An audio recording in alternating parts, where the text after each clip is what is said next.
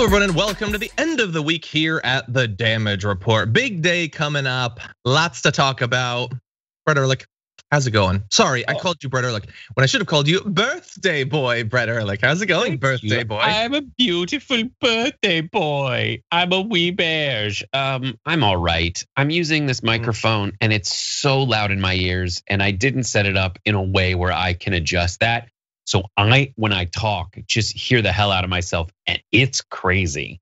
So there might be a time during the show when I switch to the adjustable headset, but I'll look like I'm gaming, but that just means I'm really locked in. I haven't made the decision yet. I don't understand. You've done a million shows over the past few months. How is this taking you by surprise right now? Genuinely, I have no clue. I don't know why this is only happening and affecting me now. I think it might just have been, I don't know. It's so stupid. But there's some really great stuff that I will fix this before.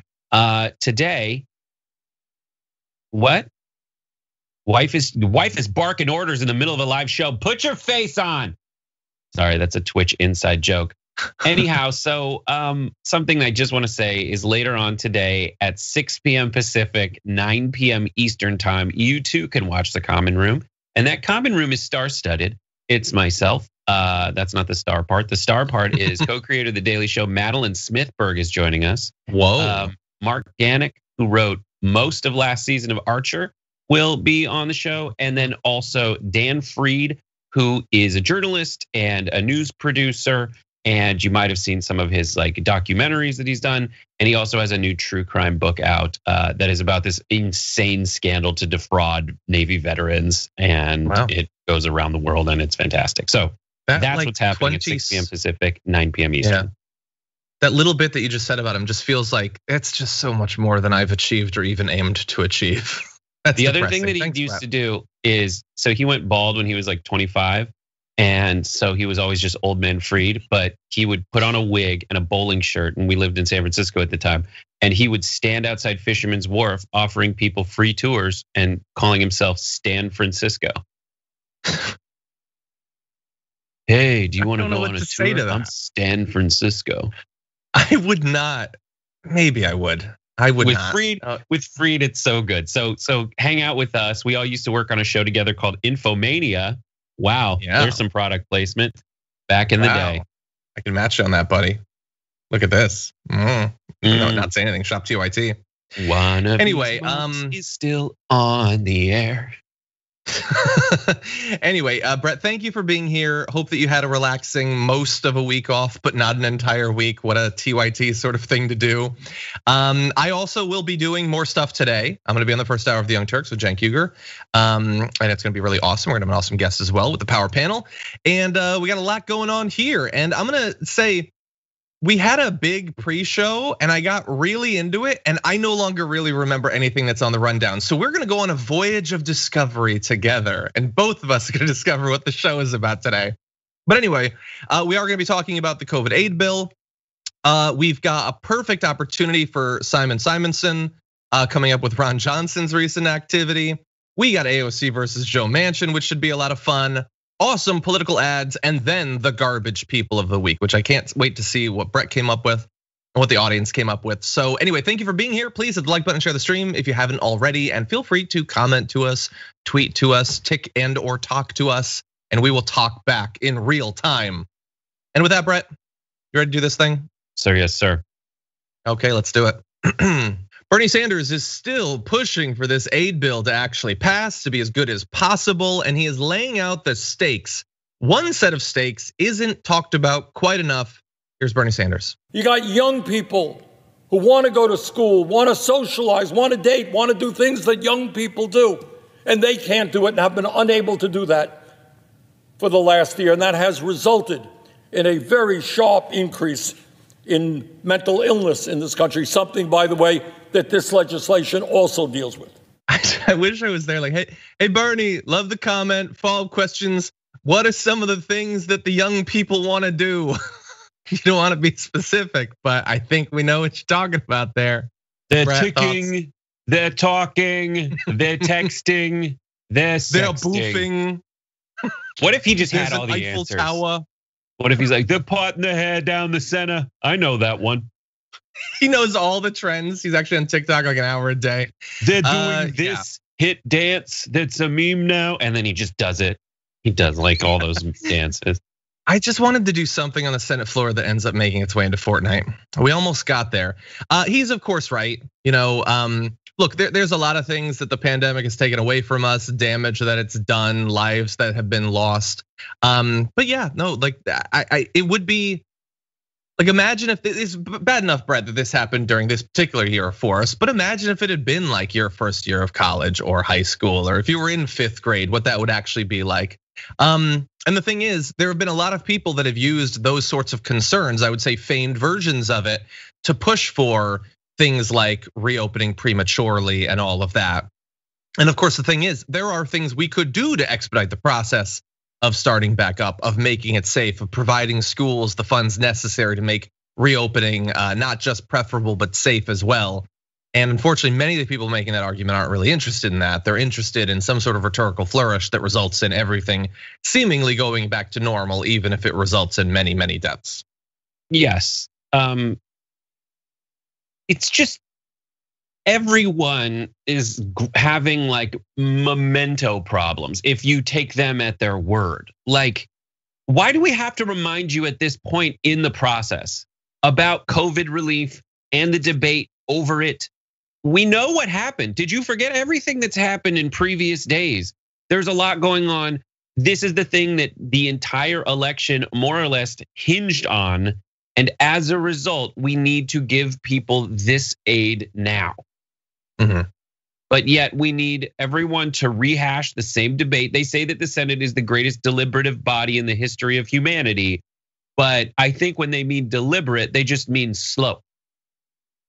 And not deliberation and going over things back and forth to really understand what's at the heart of it. As evidenced by a bunch of behavior that's happened over the last week. We need to talk about a relatively new show called the Republic, or UNFTR. As a Young Turks fan, you already know that the government, the media, and corporations are constantly peddling lies that serve the interests of the rich and powerful. But now there's a podcast dedicated to unraveling those lies, debunking the conventional wisdom. In each episode of the Republic, or UNFTR, the host delves into a different historical episode or topic that's generally misunderstood or purposely obfuscated by the so-called powers that be, featuring in-depth research, razor-sharp commentary, and just the right amount of vulgarity. The UNFTR podcast takes a sledgehammer to what you thought you knew about some of the nation's most sacred historical cows. But don't just take my word for it. The New York Times described UNFTR as consistently compelling and educational, aiming to challenge conventional wisdom and upend the historical narratives that were taught in school. For as the great philosopher Yoda once put it, you must unlearn what you have learned. And that's true whether you're in Jedi training or you're uprooting and exposing all the propaganda and disinformation you've been fed over the course of your lifetime. So search for UNFTR in your podcast app today and get ready to get informed, angered, and entertained all at the same time.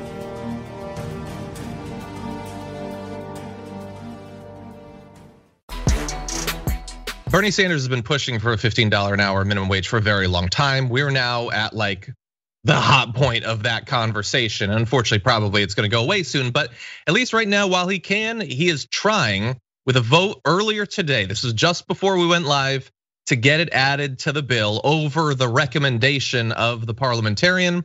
And let's take a look at some of the actual vote on that procedural motion. Mr. Cornyn, no. Mr. Manchin, no. Mr. Langford, no. Ms. Hirono, on.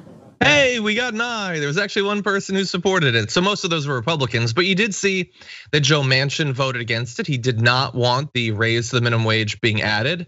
Shocking stuff. The issue was that it wasn't just him. Basically all of the Republicans voted against it. You can see an actual graphic of the final vote. It was 38 to 58. And why not for something that is overwhelmingly supported amongst voters? Couldn't even get to the 40 point. Lindsey Graham tried to stop it from actually happening. He tried to stop the vote from actually happening. But once it started, we got to see not just Joe Manchin vote against it on the Democratic side, but Tester and Shaheen voted no, King voted no, Sinema voted no, Chris Coons voted no, Carper voted no, Maggie Hassan voted no.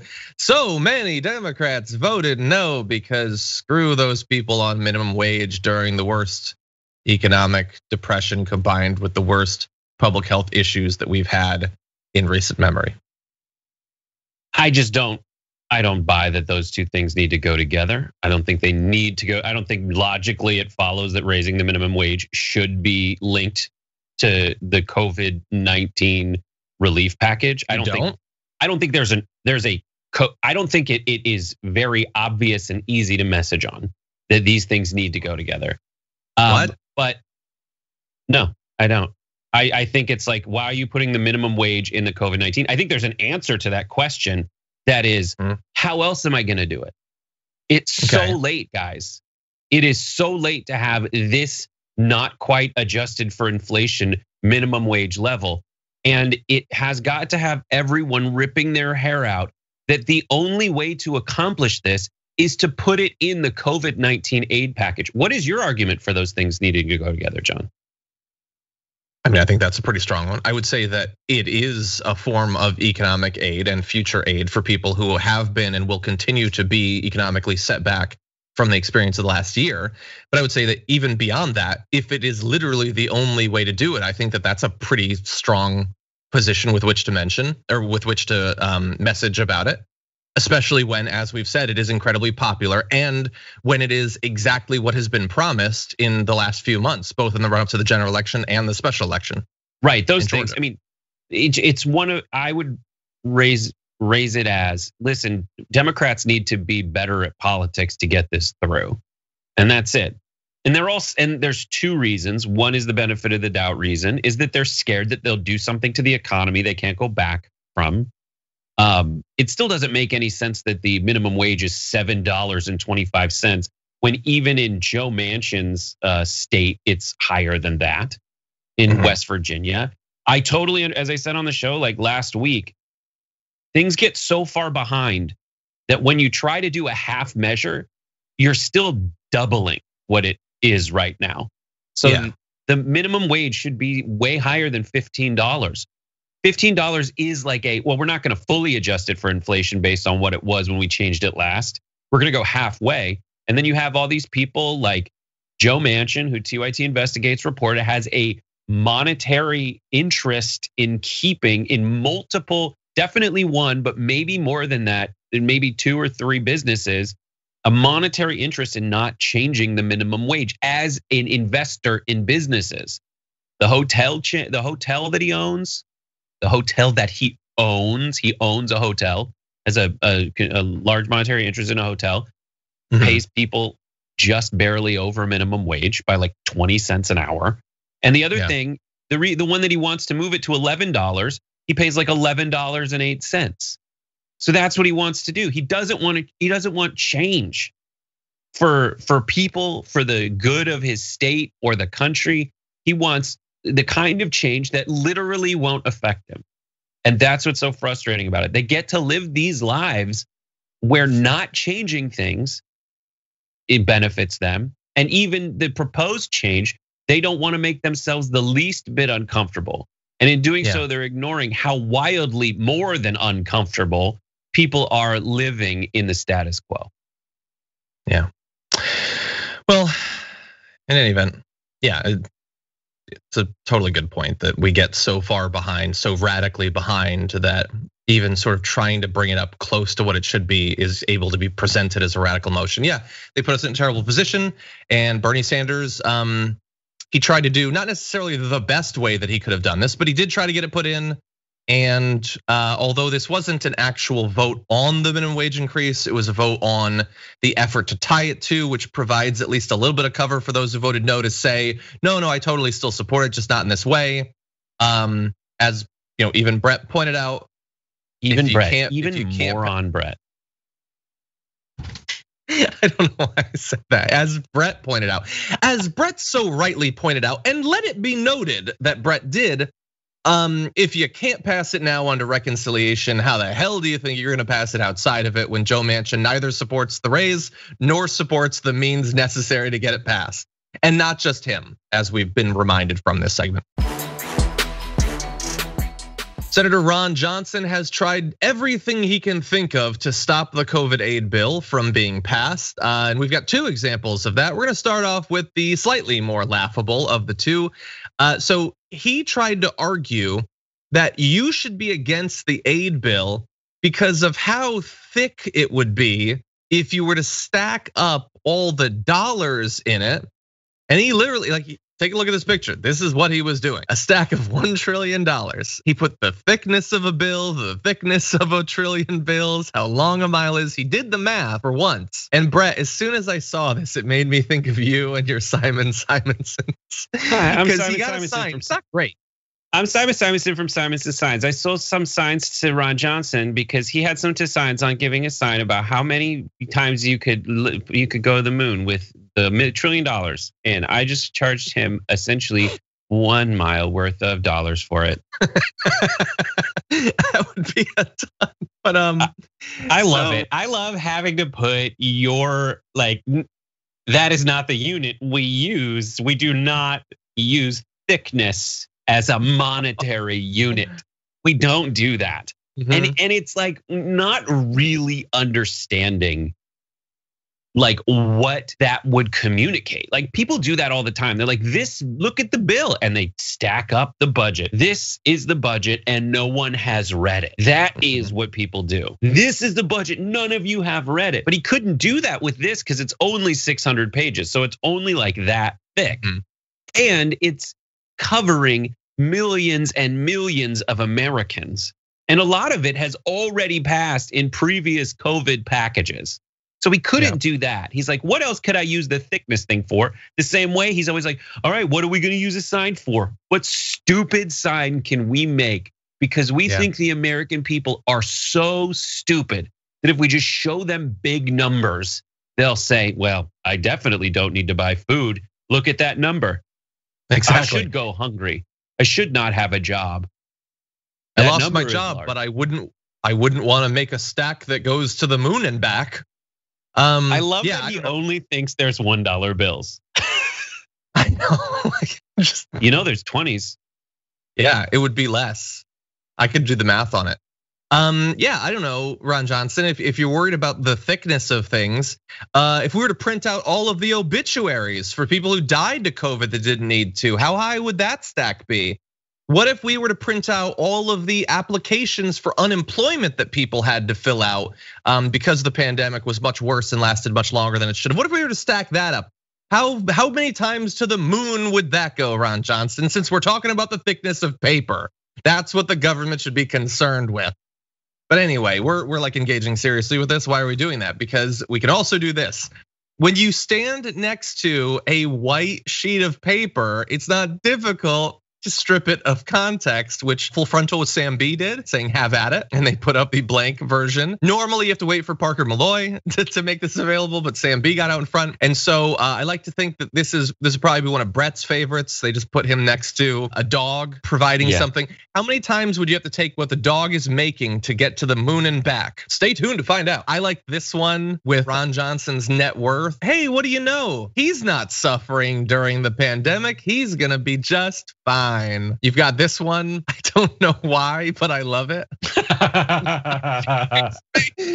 There was a great one of Trump that we decided not to put because I don't want to offend anyone. But we also have this. He decided to calm people during this contentious time. And I guess, pop culture wise, he's interested in the same shows that we are, as you can see in this last one. And I swear to God, if anyone spoils it. But anyway, John, Brett. The statute of limitations on spoiling an episode of WandaVision is 12:33 AM on Friday morning. No. It's nuts, dude. I mean, it's not acceptable. It's so difficult not to have that spoiled. I think there isn't a lot of Photoshop that I would do to the original, where it just says thickness of a 1 trillion of a $1 bill. I would say you just take out $1 bill and you put Ron Johnson's penis. Thickness of Ron Johnson, thickness of Ron's Johnson, 0.0043 inches. John's not having a good time. Thickness of a trillion Ron Johnsons, 4.3 billion. And people, and people are pointing out that even if you're going to be committed to the money thing, why go with the dollar bills? If you can choose arbitrary units of currency, why not go with quarters? Or Barkley says Stanley nickels, for instance. How we could go to Uranus and back with Stanley nickels, I guess. Look, it's a big waste of time. Everybody's dumber for having exposed themselves to what this US senator did with his time, and yet good, because that summarizes how the Republicans have viewed not only what they did and didn't do during the pandemic, but their continued presence as people who are just supposed to be standing between the American people and aid. And I only hope that going forward, people never forget that this is what the Republicans did during this time. Yeah. In addition to talking about the thickness of a dollar bill, Ron Johnson also decided that although he can't stop the coronavirus aid bill from being passed, he can at least delay it so that people who are desperate for help have to wait an extra day or two. He forced the Senate floor staff to read the entire bill, a maneuver that could take up to 10 hours and will delay a final vote on the legislation. Typically, the Senate waives the full reading of bills or amendments, but Johnson had vowed to force Senate floor staff to read the bill, arguing it would give senators time to craft amendments and for Americans to learn the details of the legislation. That's what's going to happen with that.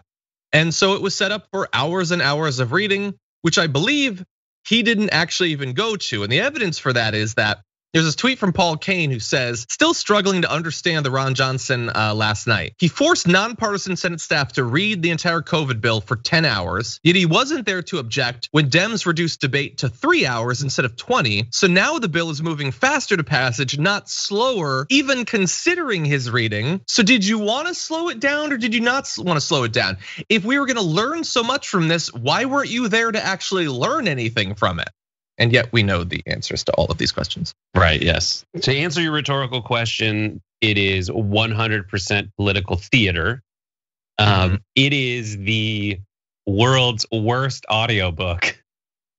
And there was a moment at the very end when the whoever was tasked with the thankless job of reading it aloud realized that he was really close to it. So he was had been reading very Ben Stein slowly, and then realized he was close. Someone came in to do a motion to adjourn. And he just was like, and 7.8 point B, there's $60.3 trillion, micro machines done. And then he just totally slapped it down. But the idea, and I saw it reported elsewhere that Ron Johnson just got up and left because he wasn't there for it. He wanted people to read it out. And wisely, a handful of senators said, good. We can read it out. We're going to delay this longer, but we are going to give an opportunity for people to hear just to what extent we're helping them. Now, I am certain that there is a ton of pork. Some of it got pulled out of the, they pulled out some of the pork from this original bill, but some of it was really, really stupid. And they didn't need to be in there. And it was handing out things to specific constituencies that wasn't really related to it. And it's fine to point that out and remove it. But that is not the intention of any of these Republicans. They are trying to do two things. They're trying to stop helping people. And the idea that the Democrats are not just waltzing over the goal line with this very obvious win is insane. It is insane. That shows you how warped the system is, how corrupt the people inside it are, that they think that they have somehow achieved the win by blocking help to people in the middle of a huge crisis. Yep. The entire thing was so bungled. Anyway, okay, let's move on. I don't think it will end up having been bungled. I think people will look back at it and say, yes, they did pass these things. And yes, the Republicans stopped them every step of the way. It's just so frustrating because we're in the thick of it right now, but I don't think it's 100% wildly bungled. That's it. Well, yeah, I don't think it's 100%, but I think, from the beginning with what the check is actually going to be, saying that you're going to do the targeting and then backing off when the response is really bad. And then a couple weeks later, you put the targeting back in with lower thresholds. And now they're doing the thing with unemployment where in theory it's being extended longer than the House was going to do, but they're also making the actual dollar amount lower. for each month, which is going to look really bad. It's just a lot of this is just, it's needless when you aren't actually negotiating with the Republicans, since there's nothing that you could put in there that would result in a single one voting for it. And also you're just producing potentially, whether in reality, at least potentially, weeks of reporting and headlines that are gonna look bad to the people who are out there desperately waiting for help. Yeah. Two ends of the Democratic Party, at least in some ways, are Representative Alexandria Ocasio-Cortez and Senator Joe Manchin, and they have been feuding for several months now. It sort of picked up in December of last year, with Manchin saying of her in an incredibly condescending way, "I guess she put the dagger stare on me. I don't know the young lady. I really don't, the young lady. I never met her. I'm understanding she's not that active with her bills or in committee. She's more active on Twitter than anything else." And that is such an insane way to characterize, of all people in Congress, Alexandria Ocasio-Cortez, that she's not busy in either legislation or committees.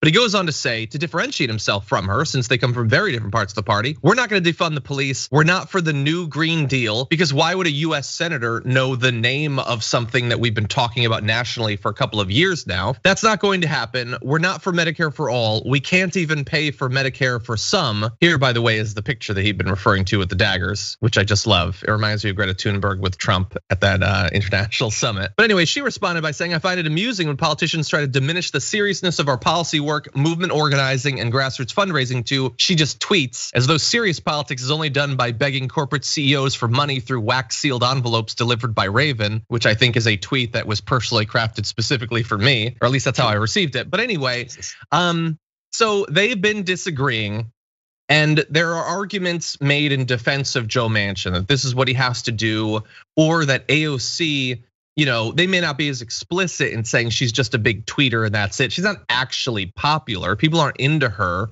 It's just a social media thing. So we're gonna have some polling data on that, Brett, but I wanna get your thoughts first. It's just so strange to me that he doesn't understand what politics is. And he's got such weird politics right now. That's what's very frustrating. I know these are old tweets, but like the politics he is waging right now is insane. He's getting outflanked by the former governor, or the current governor of Wisconsin, because he won't advocate for a $15 an hour minimum wage. And he is just blocking the things that will help people. Mm-hmm. And there's no real good argument for it, just from a political standpoint. It doesn't make sense. Whereas her politics that she is offering as a counterpoint to these things that are coming from a place of someone who hasn't been in the Senate, insulated this from reality for this long. Someone who came from as the next generation of politician who looks at this generation and doesn't have that same, "oh, well, they know better" approach to things. Mm-hmm. Is pointing out and saying, actually, you guys don't know better. We know better because we're living in it every single day. We see the consequences of the failures of our government. And now it's really exposed.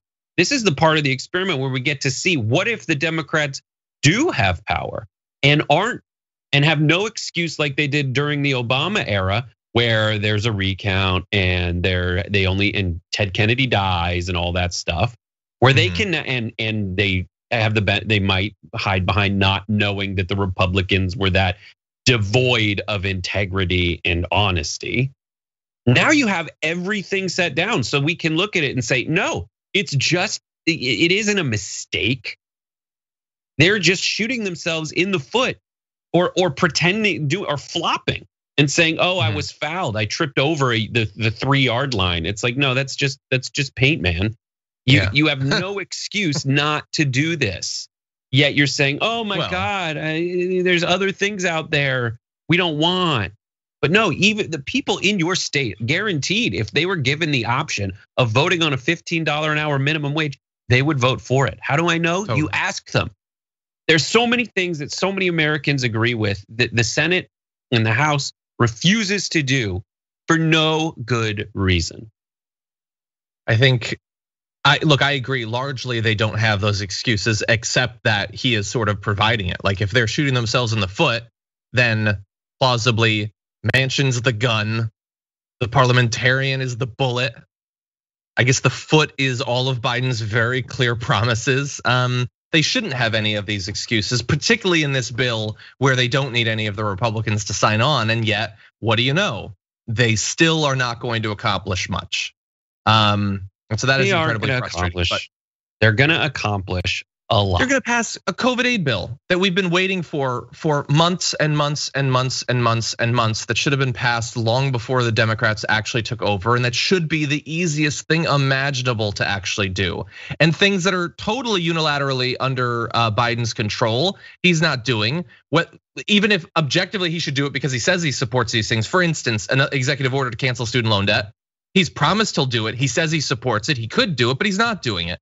Both because of the promises, or even to offset some of the other things you're not able to deliver right now, like raising the minimum wage. You could at least do this to send a signal to those who voted for you that, sure, we're running into some roadblocks, but I'm gonna have your back. He's not doing things that Manchin can't stop, that the parliamentarian hasn't even advised against. And that's part of the frustration. Well, they're gonna accomplish so much compared to what they normally accomplish. That's sure the point. When they didn't have. It's like, yes, they will. But that's my point. Is like they're going to accomplish so much, and it's probably going to be one or two things. And the only reason it's going to feel like a lot in retrospect is because they usually accomplish zero or negative things. That's it. No, I get it. But like, there's a comment on Twitch right now that's like, it's been 2 months. He has 4 years. Yeah, and generally, when do presidents generally get the most done? In the latter year or two. Yeah, no, so this is when we need to do it. The midterms are going to be devastating. There's gonna be even less possibility of getting anything done. And by the way, that's once we've hit the midterms and we're past it, and they've probably lost control of literally everything. In the run up to it, they will use the midterms as an excuse to not do anything. I don't think most people, I can't speak for any individual, maybe haven't super closely followed American politics. There is like 10 minutes where there's not some massive excuse to not do anything, and we cannot afford to lose that. When you ask the voters about the different ends of the Democratic Party, at least in terms of elected officials, what do they actually prefer? Well, it is pretty clear. We're gonna compare approval ratings for Alexandria Ocasio-Cortez and Joe Manchin. Among Democrats, for Ocasio-Cortez, 47% say they view her very favorably and 28% somewhat favorably. So that is overwhelming, very, or somewhat favorable, and a lot of very. Like half of Democrats like her as much as they are able to communicate in a poll. For Manchin, among Democrats, it's 4% very favorably and 18% somewhat favorable. So that's 22 versus her 75. So it ain't close. There's almost no one that's like, Joe Manchin is totally my guy, 2 thumbs up. And yet I feel like the conversation nationally is AOC is kind of a divisive figure. Don't really know about her. We need, bipartisanship and Democrats that can they're a little bit more moderate. They represent more of but do they represent more of the country when so few Democrats seem at all interested in Joe Manchin? But this is what doesn't make sense. So the top level, I don't know, top level, but like the very basic answer to that poll data in Manchin's favor is that a Democrat in West Virginia is not the equivalent of a Democrat literally anywhere else. It's not. But the truth when you start analyzing that is actually more devastating and more puzzling that Manchin would be behaving the way he is. Because the Democrats in West Virginia are, half of the people that we know as Republicans from West Virginia switched parties after the realignment solidified exactly who that was. So they used to be Democrats anyway. Like the same way that Abe Bashir keeps getting elected as a Democrat in Kentucky is because of the personal vote. So really it's up in the air in terms of who you want to vote for based on what they're advocating for. And the kind of moderate Democrat that Manchin is becoming is not the kind of moderate Democrat you would expect out of West Virginia. It's a poor state. Yeah. I get his opposition to the Green New Deal because there's a lot of coal getting pulled out of the ground in West Virginia. But a lot of the populism, that $15 an hour minimum wage, that economic populism should resonate in West Virginia. So he should be taking this opportunity to get that $15 an hour minimum wage in the bill now, when it's not kind of pegged to some other initiative like the Green New Deal, where you could understand West Virginians being opposed to it. It just doesn't make sense to me. Instead, he wants to be the belle at the ball, and he knows he has the power, and he wants to use it. It's so puzzling. Like Arizona is a completely different thing, and you could see Sinema reading different tea leaves, but Manchin, $15 an hour, when the Republican, one of the turncoat former Democrat, now Republican governor, is advocating for $15 an hour minimum wage. It just doesn't make sense. That's why people hate him. And look, if he is a different sort of Democrat, I think the idea is that he is supposed to be, because Democrats broadly in West Virginia will be different, even though I think that gets exaggerated. But sure, there's some difference, and also that's wrong. He that there are 100. Like I think that some of the same fundamental economic concerns having to do with things like wages, health insurance, and things like that, I don't think are that dissimilar from West Virginia and other states. I just mean theory. I think this guy. They might be even more. Let me characterize Joe Manchin for you. Joe Manchin's political affiliations with you. He used a rifle to shoot. I think I might be mixing a couple commercials. He uses a rifle to shoot a bit of legislation that would take away coverage for people's pre-existing conditions. He shot the cap and trade bill. He shot the cap. He shoots He has so many ads with guns. He also shot with a shotgun an anti-Obamacare lawsuit.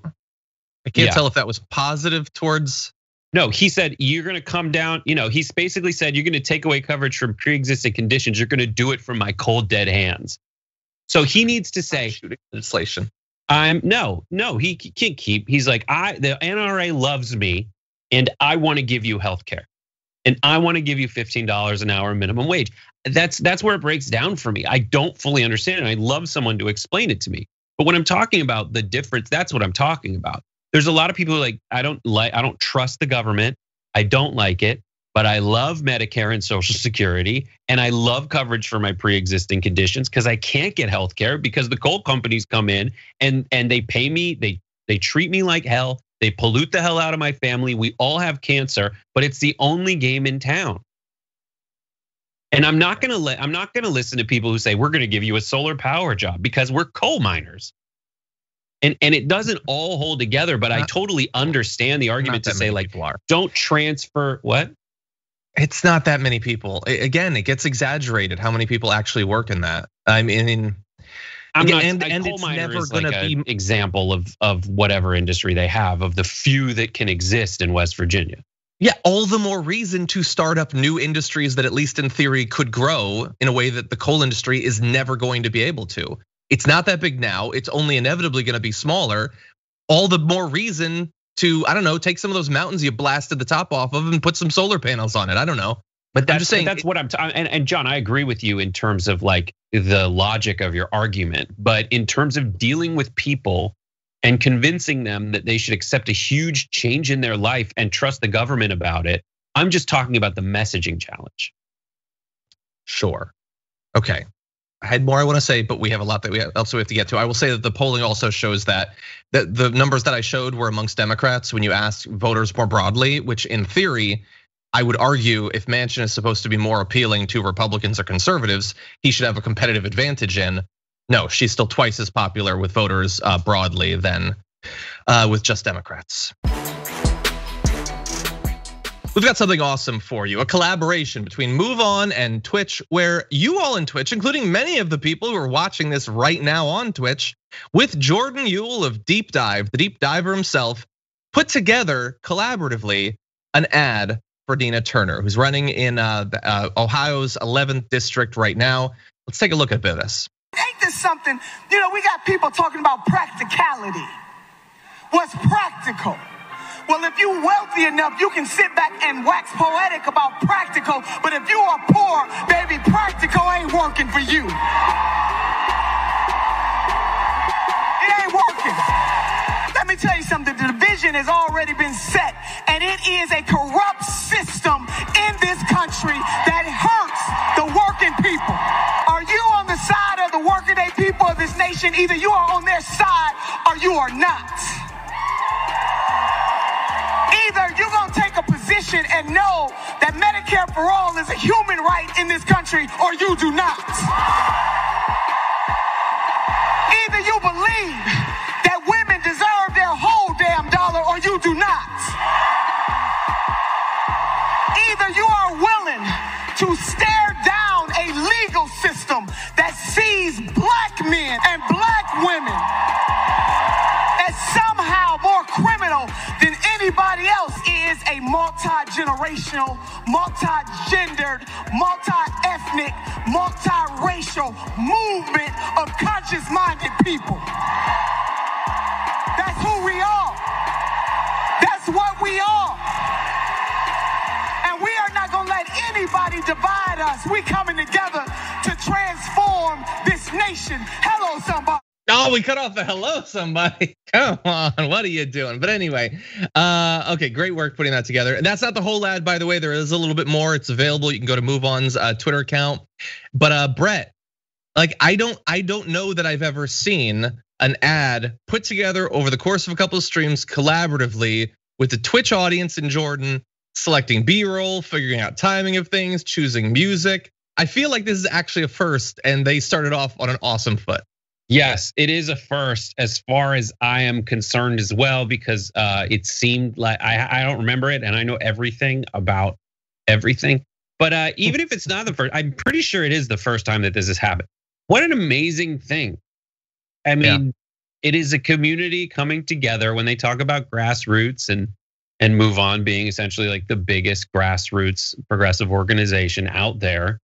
And Jordan Ewell kind of being the person who is able to coordinate between our audience and getting it pushed out there. Within minutes, Nina had seen it, retweeted it, tweeted it again, just like by herself. Mm-hmm. And it had tens of thousands of views pretty instantly. Who knows how many it has right now? It's awesome. And this is really, with Nina Turner also, you have so much to choose from. Yeah. Because as someone said, like every clause slaps you in the face. Someone said that in Twitch, and it's true. It's just, and I saw someone else say like, you can watch this and get chills for free. And every time she talks, I get chills. When I interview her, that's one of the main reasons I interview her, is to get fired up to do this some more. I think it's 112,000 views I'm reading on Twitch now. Just amazing. Great work. Oh gosh, she's like, her speeches just fire you up. I really hope that she wins. It would be awesome to have her in Congress and eventually even more like her. And God only knows where she's gonna end up, because she's really something. And great work by Jordan, by the way. 100%, awesome. So good. As always, makes me a little bit ashamed. So he used the collaborative process on Twitch to produce this awesome ad, and God only knows what he's gonna produce in the future. I once thought about using my Twitch channel to collaboratively create the world for the animal-focused fantasy novels that I wanna write. Doesn't seem like it produces as much social good as what Jordan is doing. And I think that violates terms of service as well. So I think the Jordan's approach definitely better for people, and legally it fits a lot better. So just really awesome. And it was awesome because I was watching it happen at the time. I was like, oh my God, he has the whole editing process open. And just to tell you something on my Twitch channel that I've done in the past, I do a segment called Photoshopping Butts on Your Instagram. So these things. Wait, what is that like? I can't tell. So basically I'm glad you asked. You take people's Instagrams and you go there, and then I have a whole trove of butts with the Jennies covered. And then I put the butt, so like, let's say that there's a hill in the background, I'll turn into a butt. Hey, bro. We should cut the video if we're gonna share it with anyone. We should cut it before the butt Instagram. Yeah, let's not talk about an editor note. But anyway, yes. Anyway, the point of this is Jordan's better than us. Everyone needs to understand this, and I can't wait. Some people are saying he should make one for Gary Chambers, which he totally should. It's the end of the week, and so it's time to take out the trash.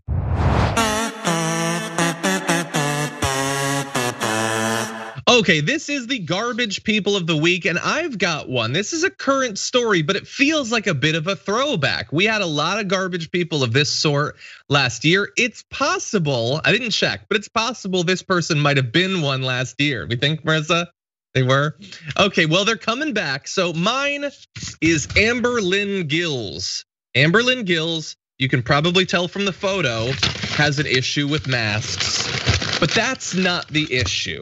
At this point in America, just being an anti-masker by itself isn't enough to get you put in the garbage can. You need to go above and beyond, and she in fact did. But before we get to the new part of this, we want to catch you up.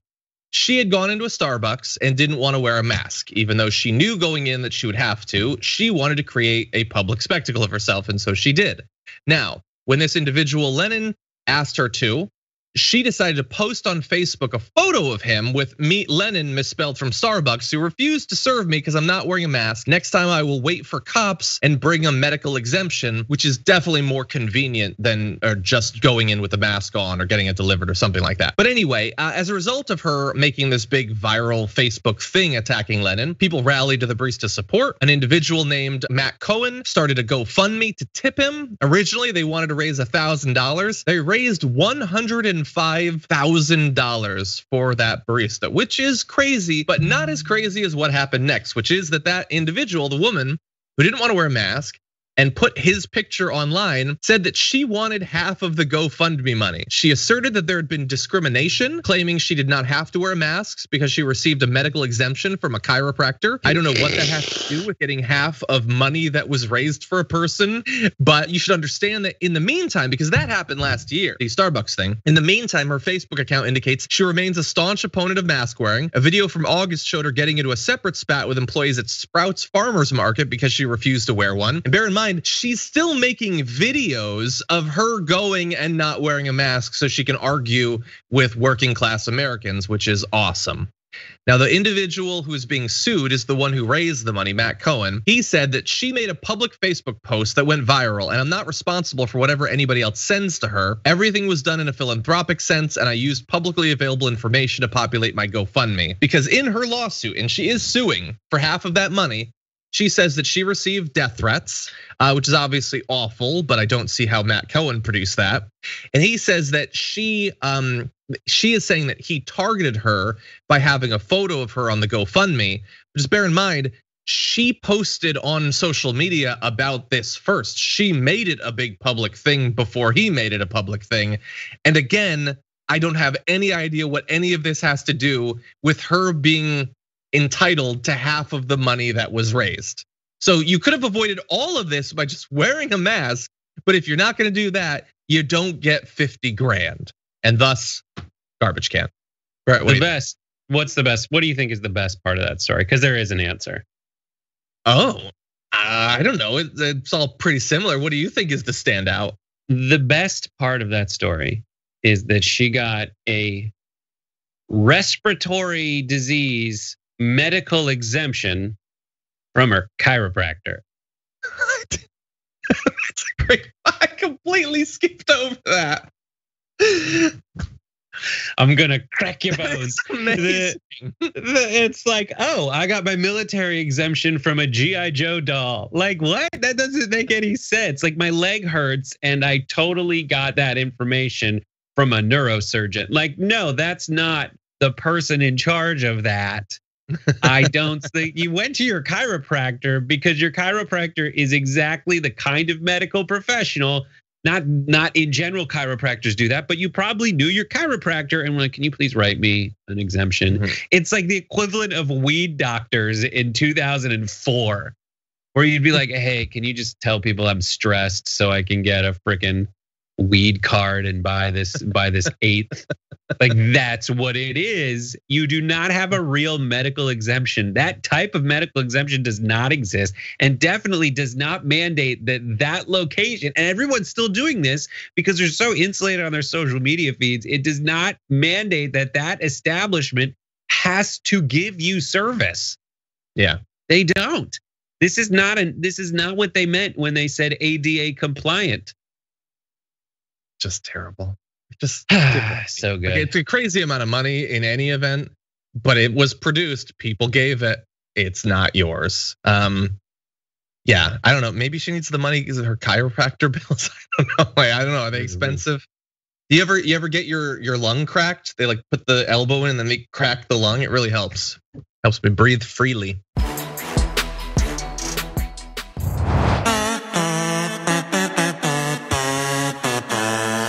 my garbage person is Candace Owens. What? Candace Owens, who won't let any kind of conspiracy theory or opportunity to put her face on camera go to waste.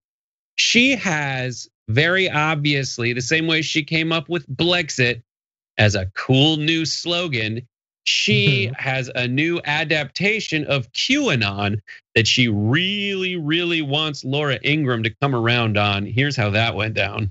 You are absolutely right. And let me also say, and the conservatives need to start saying this more, QAnon has now transformed into BlueAnon, right? This is a Democrat run. They are coming up with conspiracy theories and saying that all of these things are going on so that they can rush through policies and push through policies and say, because there's some obscure threat. They're not providing any details regarding this threat. And let me tell you, as a DC resident, it looks like we are under a military occupation.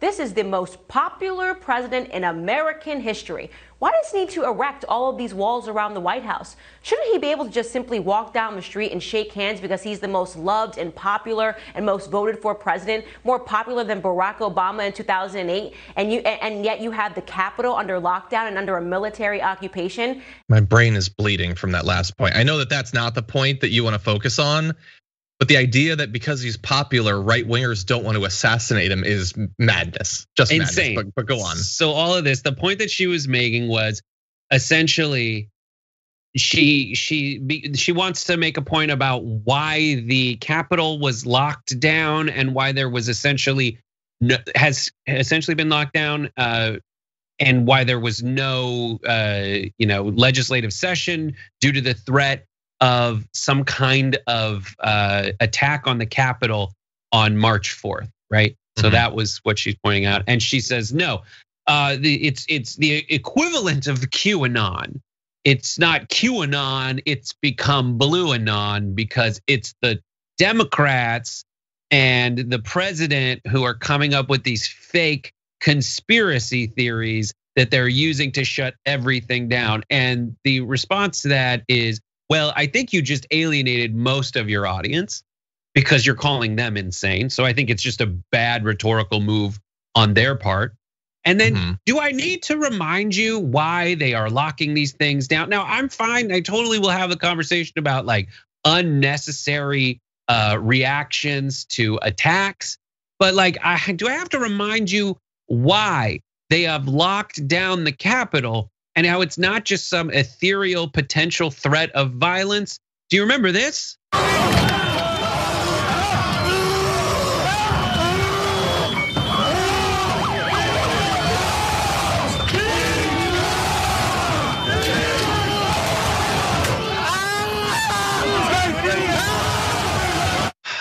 Like, it isn't an ethereal threat of attack.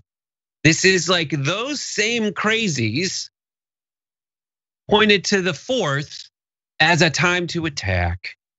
So it's locked down. And again, the point that you made, which is just because of more people like him than liked other presidents, doesn't mean that no one hates him. In fact, in the tribal environment that you and the host of the show you're on helped to create, it means that anyone who's not for that president is more likely to be avidly, unhingedly against that president in a way that could lead to violence. But the truth is, like, I will have that open conversation, about what is too much of a reaction in terms of taking away people's civil liberties.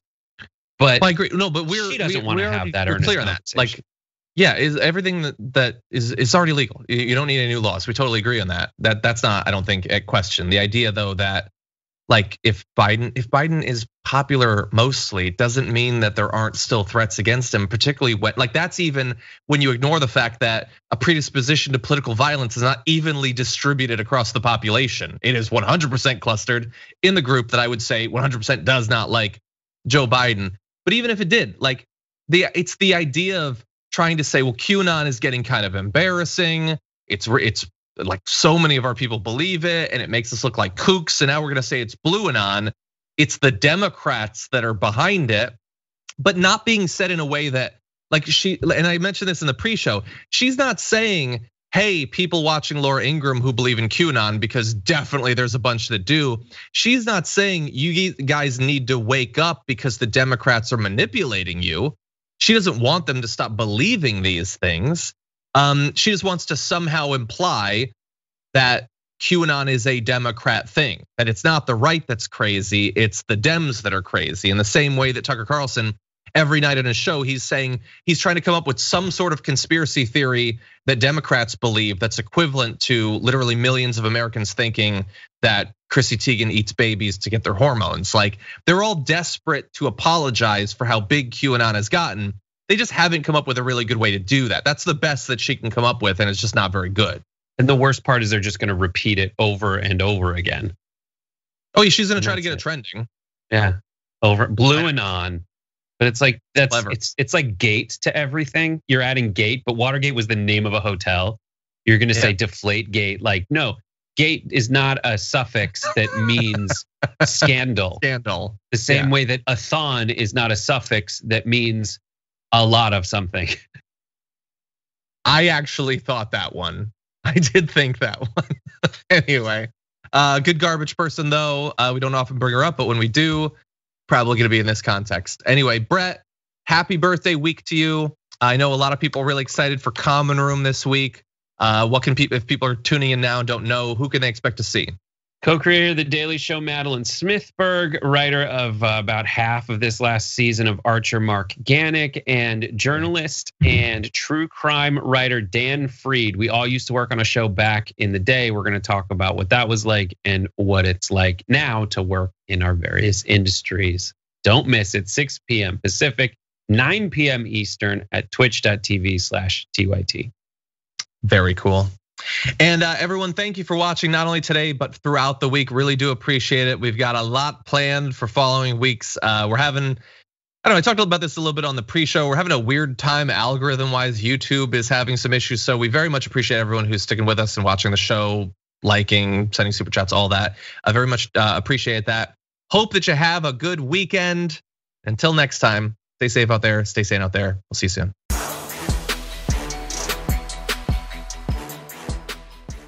Thanks for listening to the full episode of The Damage Report. Support our work, listen ad-free, access members-only bonus content, and more by subscribing to Apple Podcasts at apple.co/TYT. I'm your host, John Adarola. I'll see you soon.